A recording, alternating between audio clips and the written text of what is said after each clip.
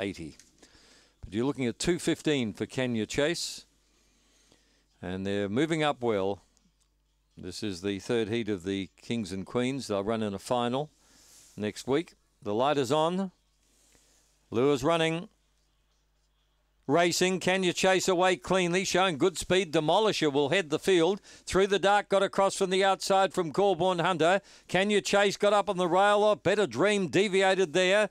Took Winsome Braden off the track. Down the back they go, and the leader Corborn Hunter, but Kenya Chase is in hot pursuit. Then Demolisher. They're about 8 lengths in front of Through the Dark. Further back on the field then was Rampage Luke. They come to the turn. Corborn Chase moves up and takes the front running. Favourites home. Corborn Chase, Kenya Chase beats Corborn Hunter. Then came Demolisher.